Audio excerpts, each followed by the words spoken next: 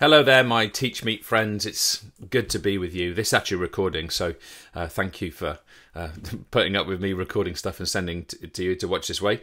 The title of my session is deliberately provocative. So the idea of my session is the idea that we should all give up teaching forever. I can't remember exactly how I worded it for this session, but it's that sort of notion. So obviously there's some provocation intended within that, but it's meant in a kind of a caring and compassionate way. We as a business and me as an individual, we value massively the role of a teacher in the classroom. We get accused actually quite regularly, almost daily, that we're trying to replace the teacher because of the work that we do, and it's utterly untrue. We actually want to see a scenario where not a scenario where we sort of guard and we stick to what the teacher's role has traditionally been, but we find a scenario where actually the teacher's role is elevated and is moved into a new area of skill set, behaviour, and technique which is more relevant to the way human beings actually learn and is more relevant to actually creating a team of people, students and teachers on one side of the same team, working together to achieve genuine productivity of knowledge, skills and behaviours in the learning of young people and of course in teachers as well. So we're trying to format a structure in which that can be the case. I'm going to try and explain some concepts within that to you today, but I want to be clear here that the last time that I taught at the front of a classroom in some kind of presentational PowerPoint GCSE A-level kind of theory context was 5 years ago. So 5 years free of that discipline and that behaviour have I been, and it's absolutely possible to achieve. So we see almost like a tyranny of the assumption that the role of a teacher is to be at the front of the class, delivering, pouring information into the minds of young people from some kind of presentational tool. And we're here really to try and challenge that idea, and I'm going to go about trying to do that. So the provocative title is intended to get that point across. It's not that we want to destroy the teaching profession. It's not. But equally, the last thing we want to do is to keep the teaching profession suppressed where it is right now. We want to release the teaching profession to be what it truly can be, and we're hopefully going to try and be able to promote some of those ideas to you right now. The first thing I'm going to do, just in case you wonder what the hell I'm banging on about, I'm just going to show you probably just a few seconds clip of one of the experiences where I've given up teaching at the front of the classroom and I've replaced it with exactly the same teaching that I've provided to my students, but I've provided it in a reviewable and repetitive format that the students can take whenever they want to take it, not when I insist that I'm about to teach and ready to go, so they have to learn at that moment. So what I'll do is I'll do that right now. You'll hear that, you'll see and hear that little bit of recording going on, and then I'll come back onto the screen and talk to you a bit more about it. Myosin filaments, they have like little golf club structures like this. These myosin heads, they're called. Okay, and they go and they attach to the actin, or at least they want to attach to the actin. So I'll do it the same on this side as well. Now, I wonder if you can immediately get an intuition as to what these little arms are for.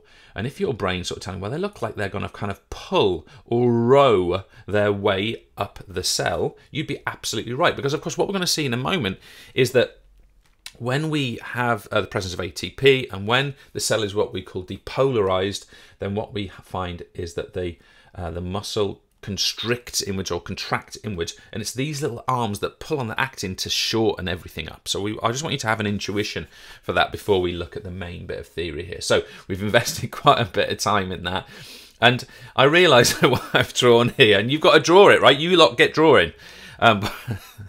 What we've got here is not a very impressive drawing, but what I want you to realise is that this is meant to be an actin filament. So realise that I have taken, let me just take you back up, I have taken one, let's say it's this one, I've taken one of these lines here, okay, and I have drawn it out. I've drawn it out down here. So we have one actin filament. It's sort of like a little wavy, loopy line. We depicted it as a straight line up above. That's kind of a bit confusing, but no, it's got a bit of a loopiness to it. A couple of terminologies I'd like you to be aware of. When we make the connection between the myosin and the actin, we call this a cross bridge. Okay, so the word bridge, I think, will make sense in this particular situation. We call that a cross bridge. So that's what muscular contraction is aiming to achieve. We can also say that when the myosin pulls against the actin, it's what we call the power stroke. Okay, so think of it almost like a rowing oar pulling against the water, a rowing oar pulling here against the actin, and it pulls in the direction of muscular contraction. And finally, we also need the presence of ATP. Okay, so we've looked at ATP, and we can now just at least have a conceptualization of the fact that we have an ATP molecule present within this action, and we see now why ATP is so important for muscular contraction. It's the only utilizable energy. You can see, I've been daft enough to put all my teaching online. We now have well over 2,000 videos of that type of nature, which are provided for both teachers, both students and for teachers. So first of all, students can self-pace their learning. I want to state a really clear difference from that. First of all, that is to say that they get the same teaching at a point when they decide they are ready to start that teaching, and therefore they're learning. Secondly, it's completely democratized. I might teach that concept on sliding filament. I might teach that in, I don't know, October of the year that we're doing the course, and then I won't cover it again until maybe we do it for revision towards the end before the exam. In this model, if the student doesn't master that content in the time that's been allotted to it, they can do more. If the student already knows that content because they've studied it in their human biology, they can move on and go ahead. So it really frees up the environment for students to be genuinely self-paced and to move at a rhythm which suits them as individuals. Now, you might be saying to me, well, how do you know what they're doing then? And that's where our investment in tracking and analytics comes in. So I'm going to put some images of that tracking and analytics onto the screen for you. But what I would suggest to you is have a look at those and realise that actually, although often in education we can be a little bit sort of like data phobic because we've been taught that data is produced by teacher. No, it's not. By teachers. No, it's not. A great educational establishment will provide its data objectively for teachers to interact with and act upon in combination with the teacher. I want to repeat that.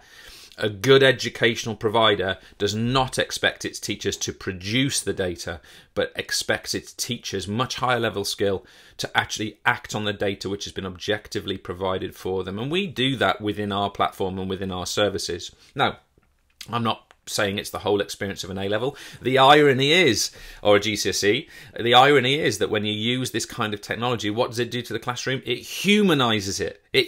The technology humanizes the classroom.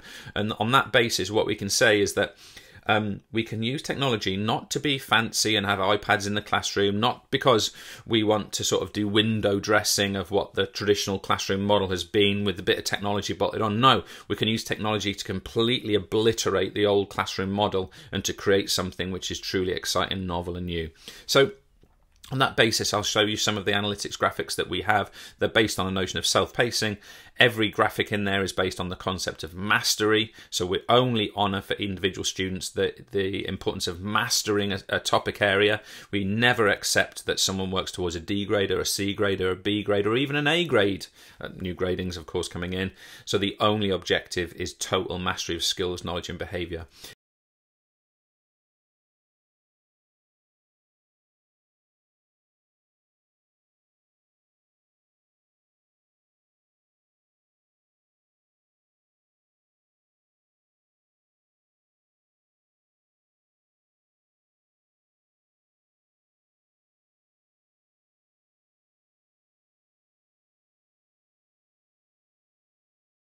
And finally from me, thank you for having a look at those. And finally from me, I just want to offer the opportunity really to say, first of all, I'm going to show you that little advert which you may have seen before that we show about how our services can change the classroom. And I don't want to do a sales pitch here. That's not what this is about. We're trying to say that things can be different here. Now, I don't necessarily advocate that every teacher in the room should go and start making videos. You might democratize your classroom using different types of resources. You might work with us saying, well, okay, that bit's been done, so I'll use that service.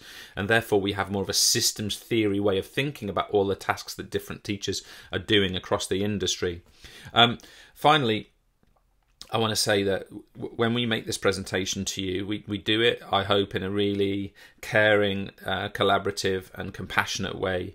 We want to assist teachers and students actually. We want to assist in realising what the future of our educational model actually is. The future is not the past. The future is not where we have been previously. The future is actually providing services on a systems theory approach which truly honour the ways in which human beings actually learn. I have no interest in technology at all. I find it utterly tedious and boring. However, when technology can be the conduit that humanises the traditional classroom experience, that is a truly inspirational and exciting thing. So that's what we advocate, that's what we endorse. Have a little look at our kind of little animated summary of how this might work, and I thank you for listening to me drone on. Have a great TeachMeet. Thank you, and take care of yourselves. The traditional classroom environment doesn't suit everyone. Students that don't fit this pace of learning begin to lose confidence. The problem is, the current learning model has holes in it. Luckily, mypeexam.org is here to fill these holes. With myPExam, students are given the chance to master each subject at a pace that suits them.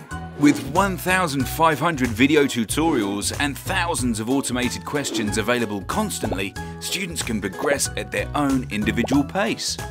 And because every interaction is tracked within the site, teachers can review students' progress and gain access to razor-sharp data. Teachers will have more time to engage with small groups and be better informed of where their time and support is needed. With myPExam, teachers can leave the traditional model behind and become facilitators, coaches and inspirers. There's a reason we have over 40,000 registered students. To learn more, visit our website today.